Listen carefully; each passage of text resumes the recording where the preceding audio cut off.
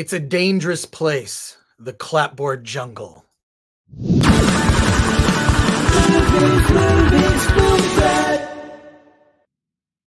Welcome to the Film Threat Podcast. I am Chris Gore. You already know, if you've been watching or listening to this show, that I am a huge fan of documentaries. But there is a subgenre, a minor sort of subgenre, all types of documentaries. Documentaries are kind of like anime, right? Everyone's like, anime, yeah, that's a genre. No, anime is not a genre. It's a way to tell a story like animation. But you can have an animated film that is a musical, that is all types of different types of film, adventure, action, romance. And that is the same thing with documentaries. There are pop culture documentaries, sports documentaries, socially relevant documentaries, political documentaries. But my favorite, personal favorite subgenre of documentary is movies about movies. Documentaries about filmmaking, the art of filmmaking, documentaries about movies. And this documentary, I'm so happy I discovered it, Clapboard Jungle, directed by Justin McConnell, who joins us on the Film Threat Podcast today. Justin, thank you for coming on the show. Hey, nice to be here. Thanks for having me on.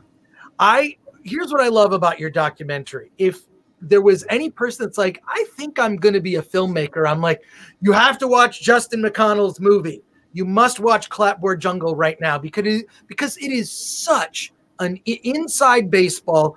The one thing I love that you didn't do, a lot of people tend to focus on the, hey, go for your dream, go for your dream. It really is a warts and all, you taking a really hard look at your career.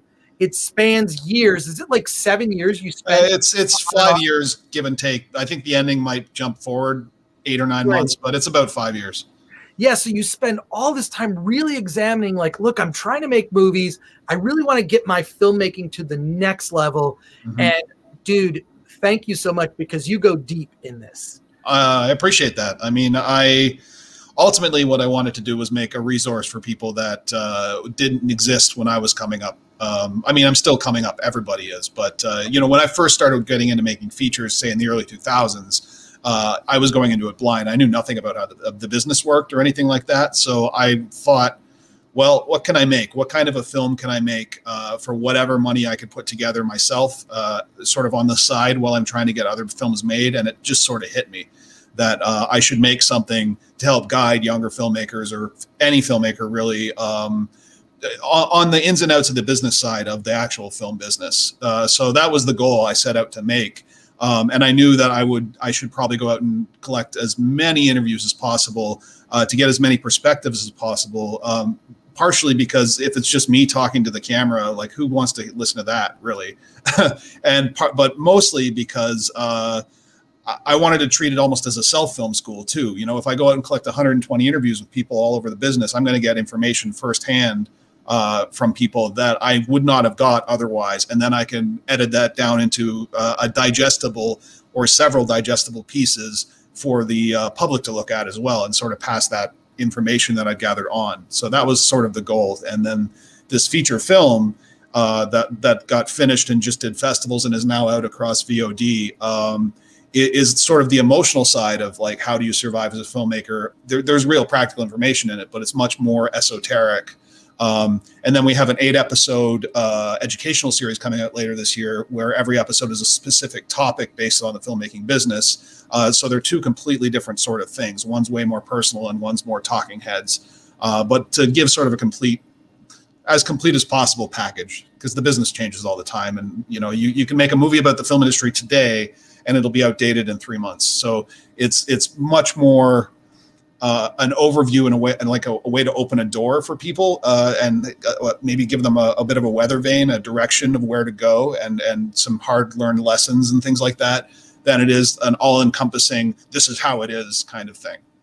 No, you did a really good job of balancing it, but you also talked about really specific things about finance, about distribution and that whole game. And also you talked to some incredible experts. One thing I'm a little disappointed about, I think I'm not in it. No, you aren't, unfortunately. And I apologize about that. No, I've actually seen you in a fair number of filmmaking related documentaries over the years, like Official Rejection from 2009, I think. Anyway, a few of those things. I'm sure at some point, maybe I would have gotten to you, but a lot of the interviews were gathered just based on where I would be at the time, who was available, what festivals I'd be at. I only took 2 specific trips collecting interviews to LA, which I guess you're in Pasadena, so I could have done that, but I apologize. You could have done it if you had. Yeah. Oh, it's fine. I'm kidding. But I love the people you talk to. You've got even people like Guillermo del Toro. I mean, there's filmmakers I've never heard of, which I thought was great because I like to discover new filmmakers. But Michael Biehn is in it. Like, Guillermo del Toro. I'm trying to think. Like, it just kept popping up, and I'm like, I know a lot of these people. I don't know Guillermo, but I do know a lot of the filmmakers that were in it. I was so impressed. And what I love is you really got them. You really got them to tell the no-nonsense, nuts and bolts. You didn't make a documentary that was like this sort of sweeping emotional. It's like, no, you really want to do it? Here's what it is. This is the, like, you know, roll up your shirt sleeves. Things are gonna get dirty. This is how this works. Yes. So I just appreciate that approach. Can you talk about that a little bit? Well, I think a big part of it was I didn't want to ask these people the exact same questions they always get asked every time they sit for an interview, because generally when an artist or somebody gets approached to do an interview, it's about a specific topic, either related to their work or related to a body of work that their work is part of. So you have horror documentaries focusing on the 80s, you know, so the questions are all about, like, how was making this movie, and tell me about this effect shot and stuff like that. You know, or what's your process if it's an actor, you know, what's your process to get into character, and all these things. This information is out there. It's been done to death. I wanted to be much more pragmatic and candid with the questions I used, and focus really on just the specifics about their feelings and their knowledge of the actual business as it is. And for them to, like, right off the bat, I said, you know, say whatever you want to. If you say something that later you decide you don't want on the record, please let me know, and I won't use it. You know, they had that out, I think, and I think that let people loosen up a little bit and get more open with their answers, and it was a very conversational style of interview too. Nothing formal, you know. I didn't ask them, please repeat the question in your answer. It was more of a conversation, which is an editing challenge, but it I think gets more candid and more natural answers out of people. And part of it was pre-established relationships. Like, I've known a number of those people for a while, long enough now that it isn't a stranger sitting across from them. So I don't know. It's another comfort level thing. I'm not saying that, you know, every interview, you know, that was completely candid. Like, there was definitely people who were guarded, but for the most part, most of the stuff that I got felt very natural and off the cuff and honest, and that's really all I was hoping for. It totally works, and you're very disarming. I feel like you could interview me now. We could have this whole conversation. But what I loved is what you got out of those people, because as you pointed out, you didn't want to ask them the same questions they've always been asked. I mean, I see Guillermo del Toro interviewed in a lot, you know, and I've never seen him really talk about, like, nuts and bolts, right? Like the real nuts and bolts. And so just to see that you got that out of so many of the people that you talk to. And then also I have to compliment you because you're so just self-effacing. You're just, and I feel like in some moments you were really emotionally kind of broken down. Like, well, like you filmed yourself in moments that maybe weren't the most flattering. And I mean that because what it does is it helps other filmmakers look at, like, how difficult this process is and how difficult the struggle is. And that even, and I mean, look, when you began to document yourself, you had already made movies. You just didn't really consider yourself any at the level of success that you had expected for yourself. And you wanted to level yourself up. And the only way to do that is to really go deep. And you did that. So, that's part of it. That's definitely part of it. I also think that part of the journey was figuring out how to take myself a little less seriously a bit, especially because I think that if you didn't have a sense of humor going into literally making a movie that follows yourself, the whole thing would turn into a big vanity project, because you'd spend a lot of time thinking about what you didn't want to show to the world and what fake sort of face to put out there, and things like that. And I right at the start, I figured this is a big risk. It could turn into, like, this piece of crap that nobody wants to see because it's like one guy going out and making a movie about himself and how great that person is. So I brought on a friend of mine early on named Daryl Shaw. And if you know anything about my friendship with Daryl Shaw, he's the only person in my life where if I send him something I've been working on or a script or like, it could be the simplest thing. It could be like, I make music too. So if I send him like, we collaborate on stuff.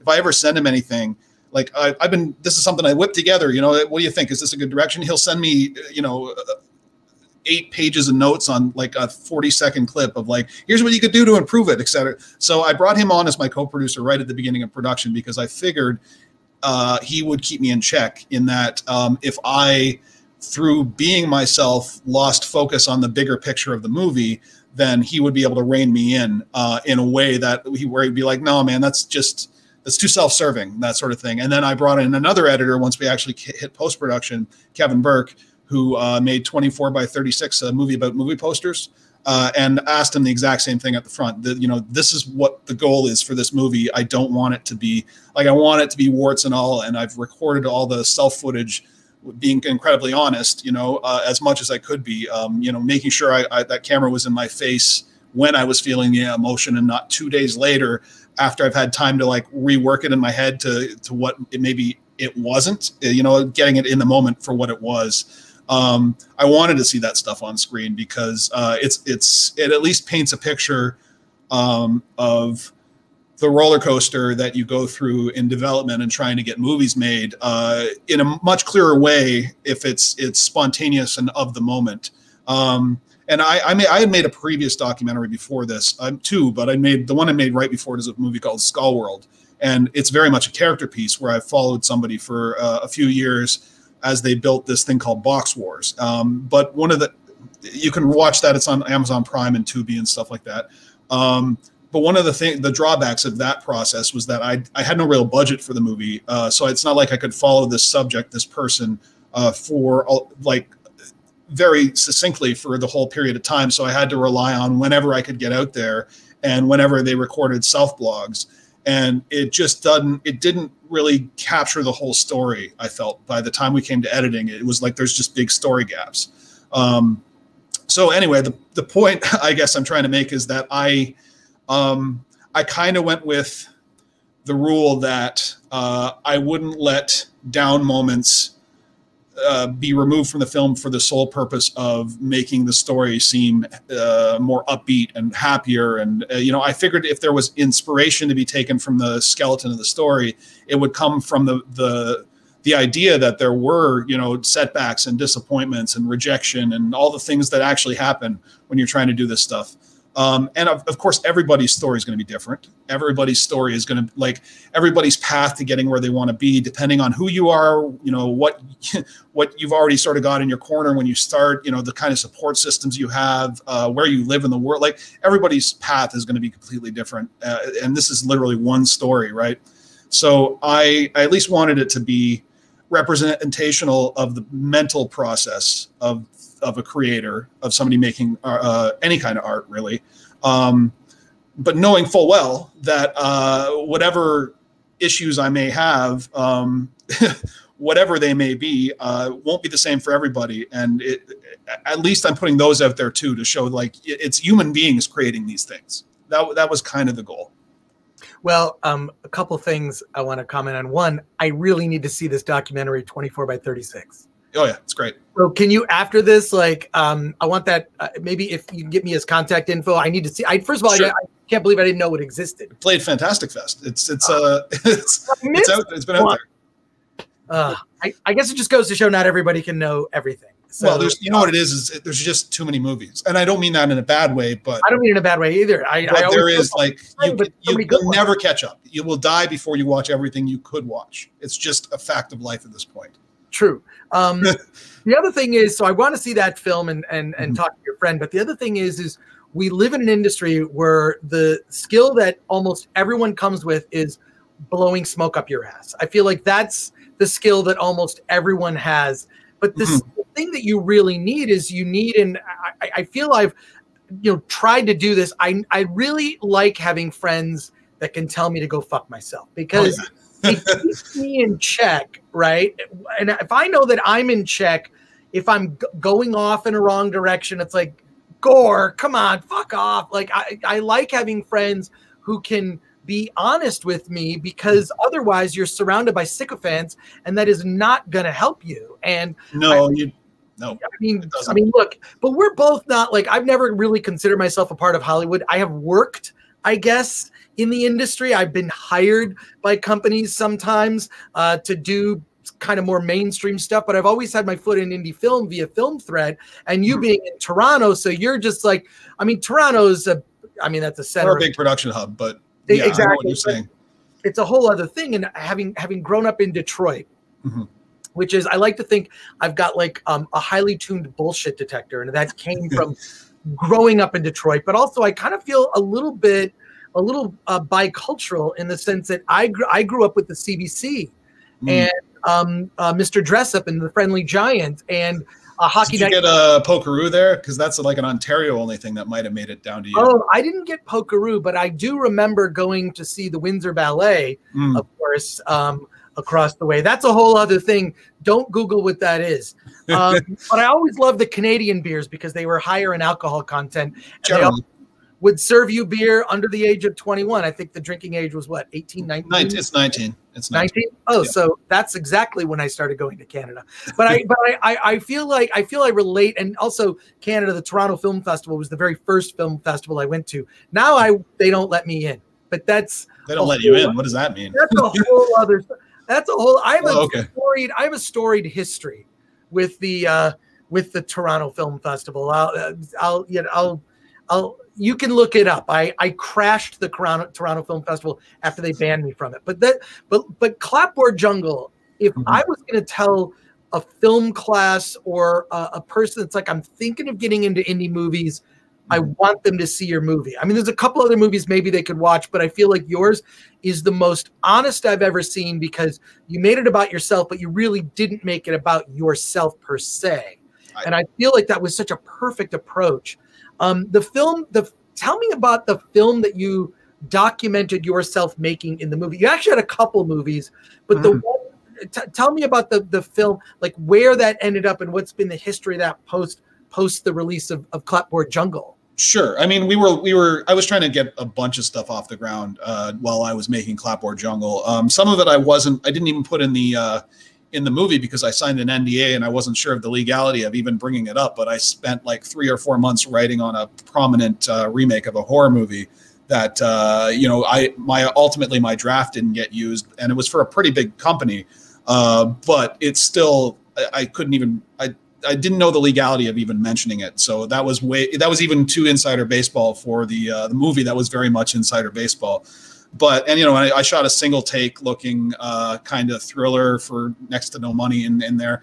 But the one that I was specifically trying to get made, that did get made during that 5-year period, without giving away like the entire arc of the documentary, because I feel like even though it's real life, people might want to go in fresh to, I structured the movie very much like Rocky. And not massaging reality to make it look like that. Like that's actually the path that it actually took. Like there's no fake sort of arc built out of that 5-year period. That's actually how it went.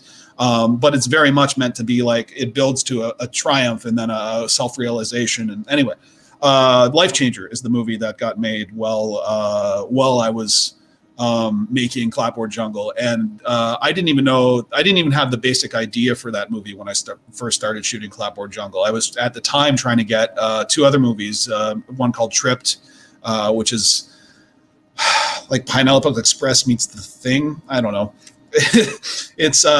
That's a super basic way to explain it. There's a lot more to it than that. And this other movie called The Eternal made. And then once I hit enough brick walls with those, I started trying to cook up an idea for a movie that I could do for very, very little budget and could shoot, even if I had to shoot it on weekends like Peter Jackson did with Bad Taste, and like just block shoot it like that as a bunch of little tiny short films. I came up with this idea I thought I could do for cheap. And then it gradually developed into something where we went out and raised enough finance to make it, and then that came out on VOD and Blu-ray and DVD in 2019, and hit Netflix in 2019 as well. Sold really well around it ended up on some great platforms, and we had some really good distribution partners, and it played a ton of great film festivals. So it was a movie that opened some doors, and we ended up with further development and further sort of movement on certain projects after that, as a partial result of that one doing decently well. And I've had offers come in as well, of like, hey, well, we can give you this much towards the film, and then I have to calculate and go, can I actually make a movie with that kind of? Anyway, the long story short is that there's this movie Life Changer that some people might have seen and some people might not have, that I made about a shapeshifter trying to make things right with the woman he loves. Again, that's a basic logline thing. There's more to it than that, but it was on Netflix for a year. It even hit #1 trending on Netflix for like almost a 2-day period, which is crazy for a movie that cost, I don't know, 1 week worth of the food budget on like a Mission Impossible movie. Like it's super tiny, but the path to getting that made was very much like we lost our financiers twice before we finally found financiers that we actually moved forward with and made the movie on. So it was a long period of like, I think I cooked up the idea at the end of 2015, and then we finally made it to camera. No, maybe it was at the end of 2014. And then we finally made it to camera at the end of 2017. For again, a small project, but it punched above its weight and did really well in festivals. And that's, I mean, there's tons I could talk about, but I feel like there's so many interviews out there where I've talked about this movie now, and all the bonus material on the Blu-ray and all that sort of thing. It's like I've almost run out of things to say about it. Well, Life Changer, I like that the title of the movie you're making is called Life Changer, because I feel like that's what you are going through.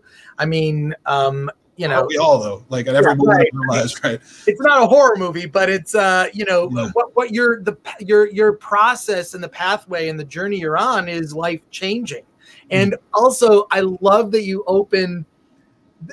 Though your opening in the movie is so. I mean, I was sold within 1 minute, because the opening in the movie kind of mocks itself as it's opening, right? Yeah. Never open with a quote, and you open with a quote, and you're talking about the title of the movie, and it's not even the title. It ended up not being the title, right? Like, just so many great little touches that ended up working out. I'm sure that you had a bunch of different titles for what Clapboard Jungle would have turned out. Yeah. I mean, I started production. The title was Untitled Film Business Documentary, and then it became a slate and game. Like, you have a slate and you're playing a game to try and get your slate going. Right. I started shooting interviews under that title, so I have some release forms where it's still called Slate and Game. And I asked, that was one of the interview questions early on, was like, what do you think of the title? And I have some really honest answers about that and Clapboard Jungle going forward, which I'll make a supercut of at some point, I'm sure. But like, because titles are hard. Titles are a really difficult thing for a lot of different reasons. One is you don't want a title somebody's already done. It's got to be catchy. For VOD sorting, this is less true now, but it still does affect on TVOD and EST, the transactional, like, Comcast and stuff.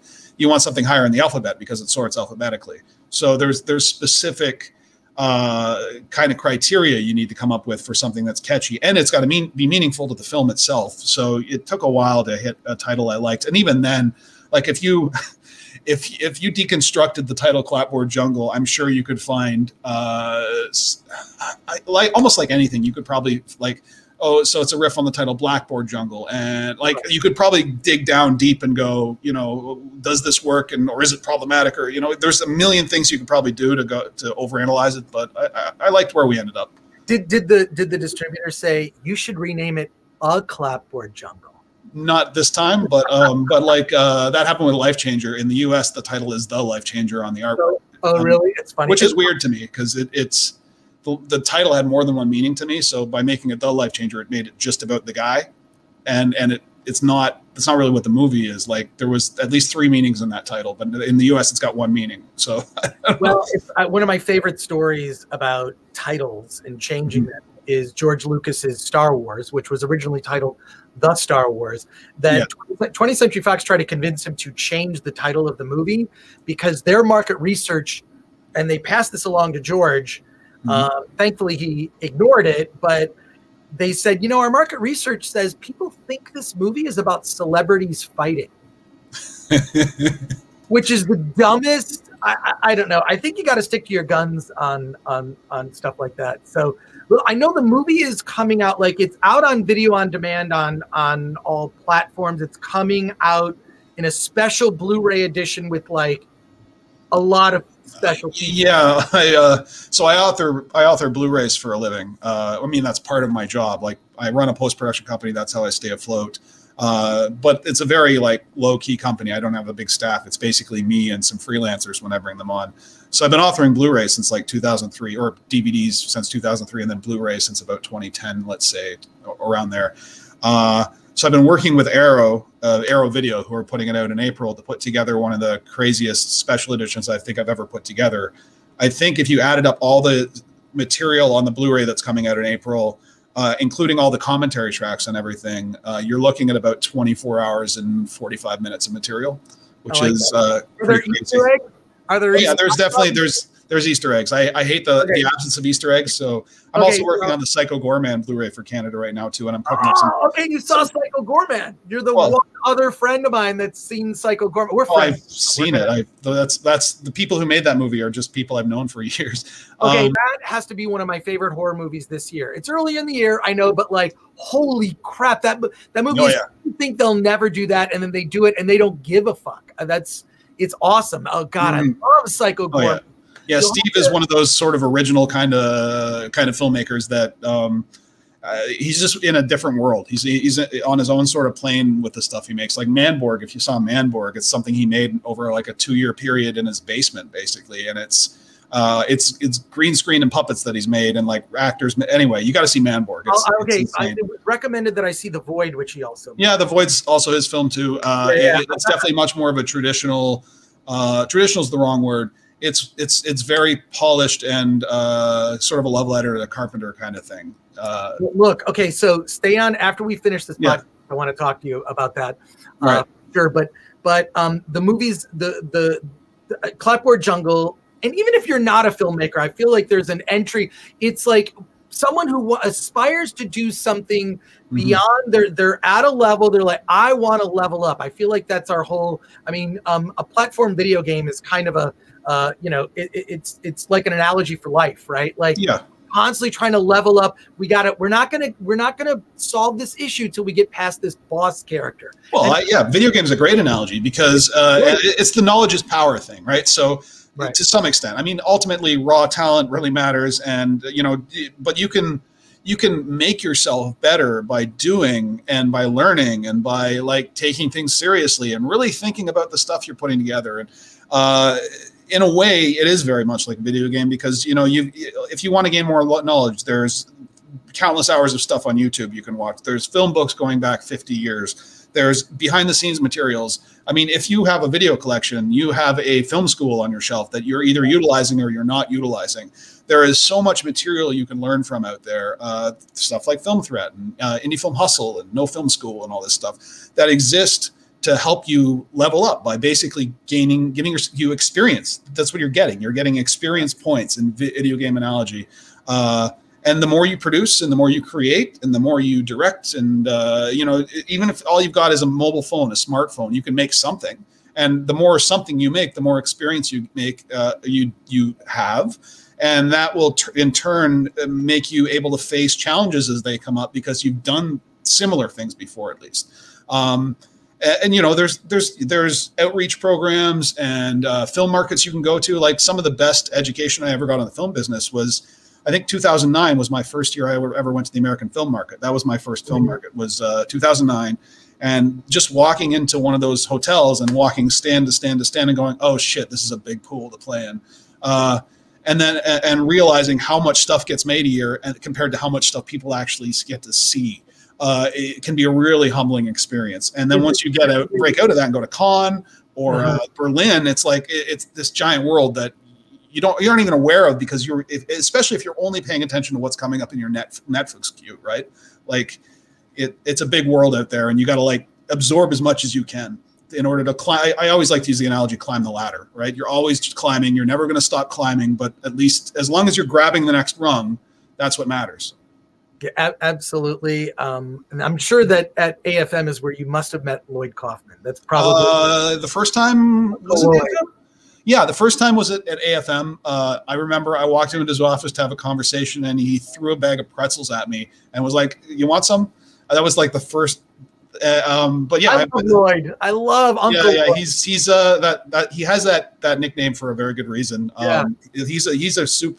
He comes across. He's a very super nice guy. I've run into him at parties. I've drank with him.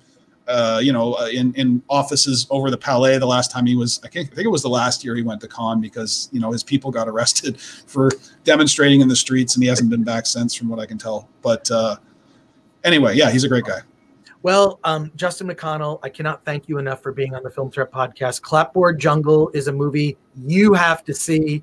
An incredible documentary, whether you're an aspiring filmmaker or not, it's an inspiration. And I'm glad that you pointed out Rocky, because I really felt like, wow, you are really portraying yourself as like you were at the beginning of the movie as like a guy who felt like a failure. I'm not saying you were a failure, but you certainly were brutally honest. And to that Rocky analogy, I really love that, because when you said that, it all made sense. So congratulations. The other thing is, some news I'm announcing right now. Justin McConnell has agreed to do a Film Threat watch party with Clapboard Jungle. The date is to be determined, but if you follow Film Threat social media, you'll find out. We do Film Threat watch parties every Friday at 5 p.m. Pacific time. It's on Facebook, Twitch, YouTube. It's live. You can ask questions. Justin's going to invite on a bunch of people who are involved in the film, and I'm making you commit to it now. I'm going to do it. Yeah. Can I add something to your previous point though about? Can I briefly add something to your previous point? Please. I just wanted to mention that, like you mentioned, like I showed myself as somebody who felt like a failure, and I just want to say, like, for most of the artists out there, you show me an artist who doesn't have some level of imposter syndrome, and that's somebody who's not really being honest with themselves. Even at the highest level, I'm sure there are people out there who, I bet there's a great quote from El Gustavo Cooper in the film where he's like, I bet Steven Spielberg sits there and goes, I suck. I could be better. I'm sure I could be better. And I think if you stop saying that to yourself, if you stop analyzing your work and going, I can make this better next time, or here's what I would do to improve my work. If you're not that focused on improving what you do, even in like personal life, like if you're not at least somewhat analyzing like where you might be going wrong or making mistakes, you're not going to grow as a person or as an artist, and ultimately your work's going to suffer, I think. And I'm not saying like you could hate, if you want to, feel free to hate anything I do.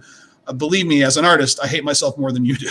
It's a joke, but there's truth to it. You know what I mean? I feel like if everybody just kind of opened up a bit more about how much we're all kind of flying blind to some degree, especially now with the upheaval that the business is going through, and how we're in a new frontier with so many technologies and streaming platforms and how things get made and how you make money.